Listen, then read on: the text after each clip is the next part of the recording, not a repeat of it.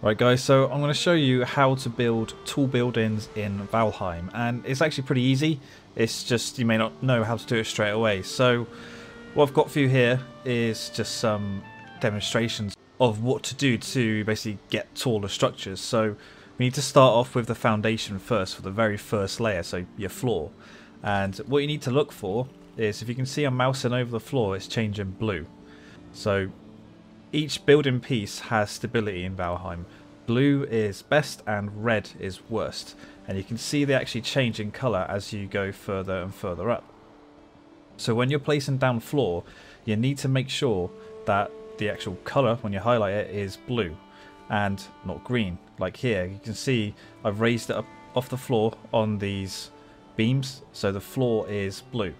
So initially that building, you can see over there, I've actually raised it off the floor on all these little beams, but now what I've done is gone around the edges and in the inside and raised the floor up, so now the actual wooden floors are on the ground instead of on these little beams. Now as we're putting on the roofs, this is where I was getting most of the trouble with that building in the distance. I was trying to get the roofing to go further and further out, but it just kept falling off no matter what I was doing. And you can see the difference between, our green base and the blue base from these tiles here. You can see that's like a orange and that's pretty much red. So if we was to build on this red one, you can see it's now really red.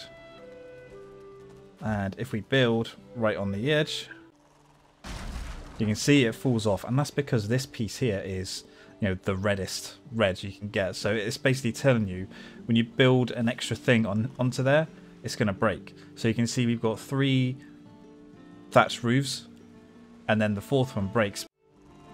So when it comes to extending your roofs out, you can pretty much only build 3 thatched tiles no matter what your base is. Yeah, you can see they're both red, and if you build onto a red piece, it's going to break off. See? And I'm going to show you how to get the most out of your support beams to see which one's best and which one actually improves the stability of your structures the most. So what I've got here is 2-meter wood pole. So you can see these thatched tiles, the 3rd one is red, so if we was to build another tile it'll break, but if I put another wood pole here, once it does its checks, it's changing it to like a very light orange. So that means we can build another one on top of that.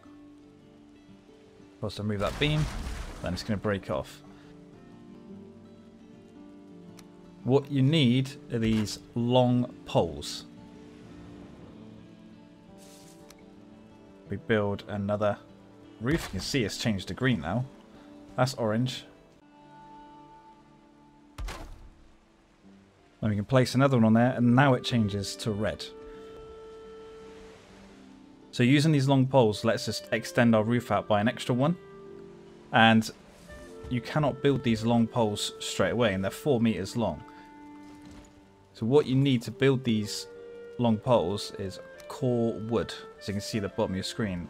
And the way to get core wood is from pine trees, not sort of the normal trees you start off in the meadows.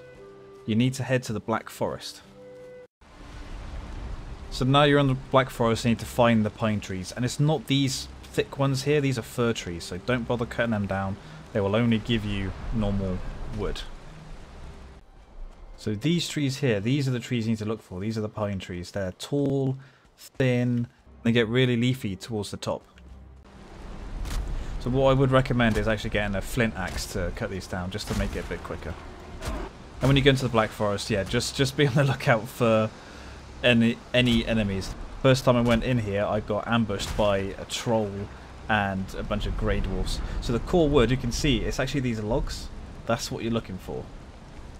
And what's great about these core logs as well is that because they're stronger and more stable, you can see I've put a 2-meter one here, then 2 4-meter ones. The top roof tile here is now like a yellowy shade instead of, if we remove that, it goes back to red. So you can make like massive structures if you make sure you use these 4 wood log poles. And what you can also do as well, just to increase the stability of your existing structures is you can just place them in the middle of walls, and then that will just boost up the stability of your entire structure as well. So you can do that, and yeah, you get much better. You get so many more options to build. So I hope that helps you out. I'll be doing more sort of guides and little tips on Valheim when I come across them and, you know, get them. And I'll also be doing like a Let's Play series as well. So if you like the sound of that, give the video a like and subscribe for more. Thank you for watching. Cheers.